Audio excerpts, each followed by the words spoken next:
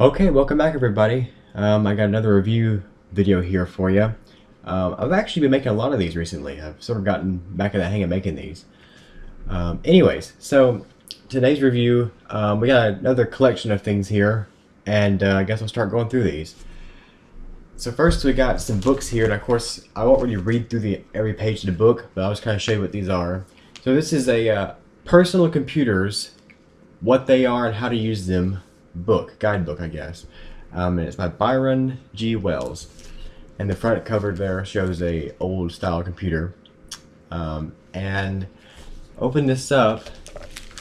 I got this from a library at a school was throwing these out because they were outdated. Here's the stamped card, looks like, still in there. Here's 86, 89. There's October of 81 stamped. There is October of 83 stamped. I mean, not October, sorry, April, September, everything like that. Very cool. Oh, here we go. So the copyright of this book is 1978 by Trafalgar House Publishing Inc. It says all rights reserved, everything like that. And then table of contents. So you got how to buy a computer, what makes the computer tick, peripheral equipment, programming a computer, the computer store, maintaining the personal computer, the future is here today, and then glossary. So back when computers like these were first came out and all that, they didn't have internet, so these are all just kind of like program things. But a lot of them had floppy disk readers, and you had like codes and all that you'd write down. But here is like some things here. It's you know, different ways. Let's see. Whoops, let me go back. I will flip way too far ahead. The computer store. Yeah, I saw a picture in here. Oh, here we go. Yeah. Here we go. This shows different types of keyboards here. So there's a keyboard, IMSAI, IKB1 keyboard, and an Apple II computer or keyboard. As you can see, Apple's come a long way since this. Yeah, very interesting. There are some other pictures in here too, I'm pretty sure. Here's a supermarket checkout. Wow, that's pretty old. Now it's just like an all electronic and screen or something like that. There was like a where you used to go to a store and purchase and the cash register and all that. Pretty cool. And there's like a picture like of some like a barcode. It's hard to believe that one time barcodes were new. Some books have barcodes on it. Yeah, this book, well, it's for the library. You know what? Yeah, never mind. That's not like a barcode from a store. Yeah, that's an old barcode there. Yeah, the reason why they had this probably because it's like modern day. People check it out before they got rid of the book. Check it out and they would scan it, but not whenever it first was published and given to the school. But yeah, very cool to see a lot of these things. Yeah, there we go. It says most products already display the universal product code. Product code. Interesting. I never really heard people call it a product code. Product code. But yeah, very cool. Personal computers and how to use them. Let's see, on the back here they got some other books to look for. Let's see, how to program your programmable calculator, small business computers, personal computers, video books, and telecourses. Wow, telecourses. Video User's Handbook by Pete UTZ. Use whatever, I don't know. But telecourses, wow, that's an old term there. Now things like on Zoom and all that, and so come a long way. Very cool. Alright, so this here is a guidebook to a Texas Instrument TI-35 Plus calculator, scientific calculator. And this copyright is in 1986. And so nowadays you have like the TI-84 or TI-82, I think. So we've come pretty far. That number's gotten larger as the days gone by. It's 35 now, back in 86. Now it's like 84, maybe even higher than that by now. I'm not really sure. But different like memory options continued. You know, a lot of these symbols actually look very similar to like how a calculator looks today. Because like you know, on C, like on or clear. It looks very similar to today, but of course, I wish I had a picture in this book of how the calculator looks. Maybe they do somewhere. Hang on. Let me see.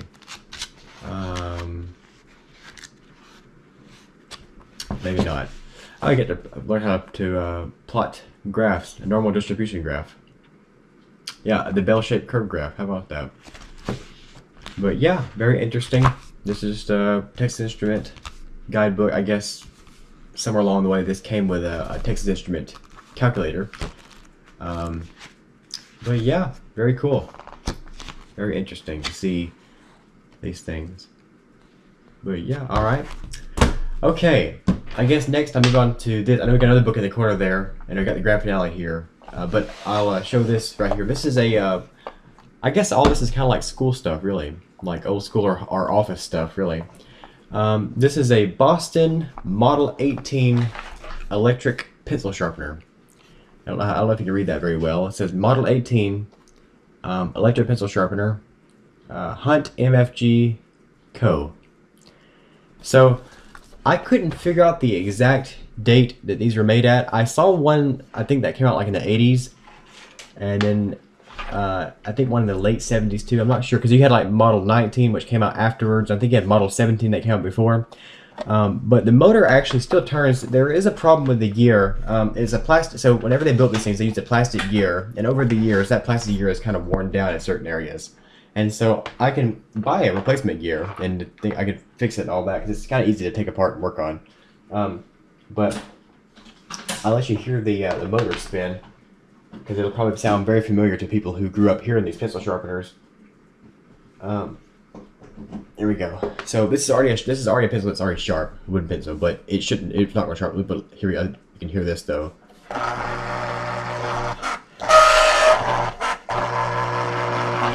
Yep, making that sound. So the motor still spins. It's just that the gear won't turn to sharpen anything. But one thing that you can see, we put my light on here. So there's this drawer right here that opens up to all the pencil shavings here, but you can kind of see up in there to like where the blade is that spins around. But yeah, the gear that's worn out is kind of back behind a lot of that blade up there and everything. You can't really see it from here. But yeah, very cool. I need to get a replacement gear and fix it. But yeah, that was sort of a common problem with these. I've saw online a lot of the Model 18 and Model 19 have the same problem. The gear starts wearing down over the years. All right, very cool. Okay, I guess the last two things. So one, these two kind of play in each other. Kind of like they play in to the same kind of thing. So we got another guidebook, handbook kind of thing. This actually kind of ties into the thing back behind everything. This is a Tandy Getting Started with Extended Color Basic. So Basic was the code. That's a type of code. On the back of the book says Radio Shack, a division of Tandy Corporation, USA, Fort Worth, Texas. Yep, that's where the headquarters used to be. Tandy Corporation. I guess it's like different countries they have it in: Canada, Australia, Belgium, and United Kingdom, and of course USA. Very cool. But inside this book, let's see, what was the copyright on this thing? Let me check the copyright right here. Copyright 84. That's the copyright right there. And but so here is some different guidelines here for. Let's see. Here's writing. I guess it's like how to edit lines. Just don't throw away that line. Edit it. Just talking about, it's very simple nowadays. You take a mouse, just click wherever you want to edit something like a Word document. So that's interesting. But it's interesting to see like the cartoons they have written. Oh wow, how about this? Look at that. The real thing, a spiral. It's like different art. That's actually really cool. Wow, like art or designs to make. Spiral and fantastic. Wow. Wow, some more stuff. How about that? Rolling in the clover, random graphics, riding the waves. Wow. So it's how to make a lot of that stuff. It's kind of funny seeing the cartoon there, like the computer, in different situations. But very cool, very interesting. Well, that kind of leads into this last thing, which I got right here.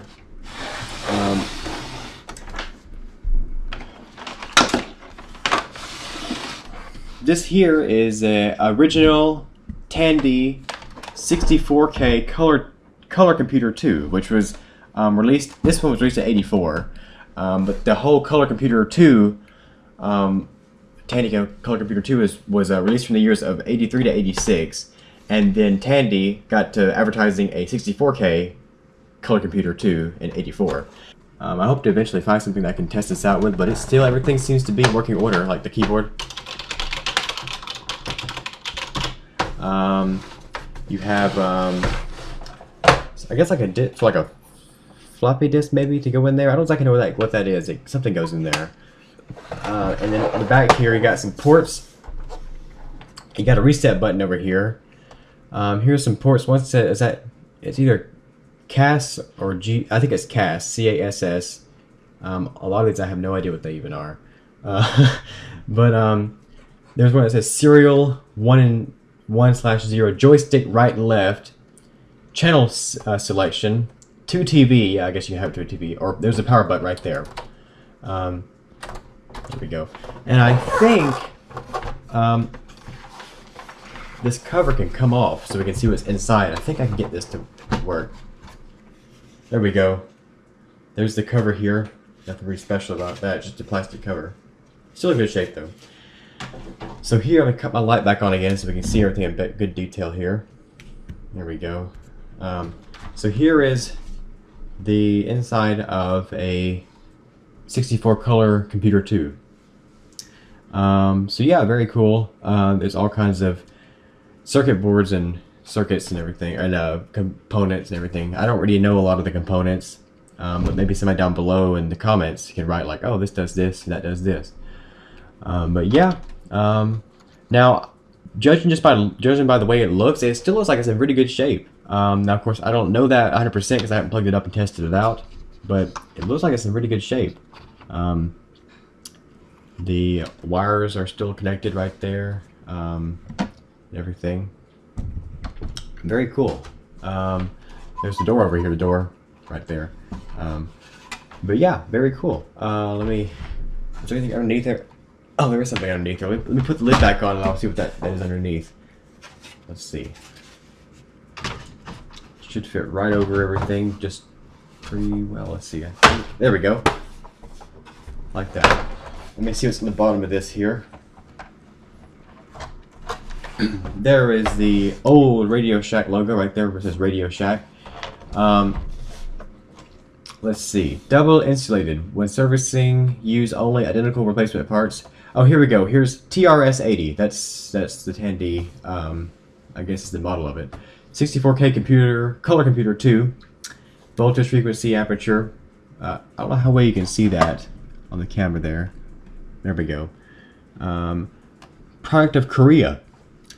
Just take a lot of stuff from Realistic, or not Realistic, well, Realistic's Radio Shack brand too, but a lot of Radio Shack stuff's from Korea because I've been seeing a lot of that stuff recently in my videos. Refer to user's manual for warranties and limitations of liability. I guess, I wonder if these came like at the same time. I wonder if these came at the same time. Probably did, or if they didn't, they came really close together. Let's see. I'm trying to see if there's anything else on here. It's,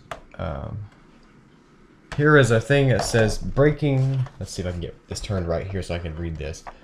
Breaking seal voids your service warranty.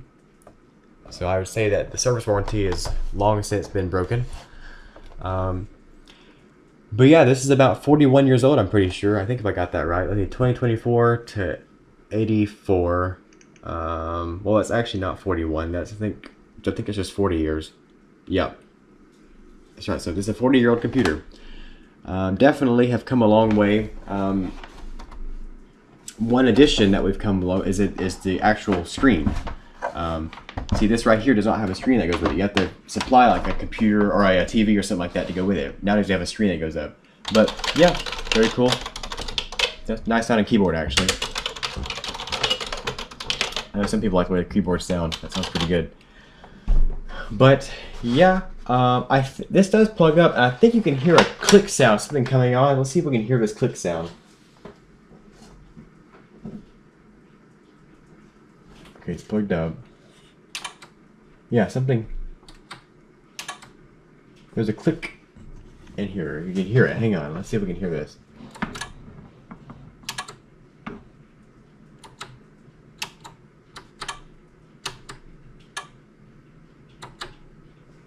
Yeah, there's something clicking in there.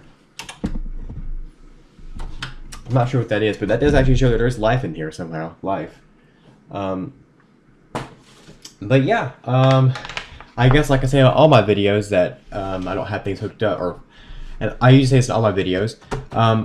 Hopefully I can do an updated video one day of actually showing this working. Now of course it probably has limitations to what it can do, but still though, it'd be cool to have set up somewhere and to use. And well, I don't know if you can use much with it, but just to play with and write basic codes and all that. But, oh, my light died. How about that? Let's see. Let me get everything set back up here.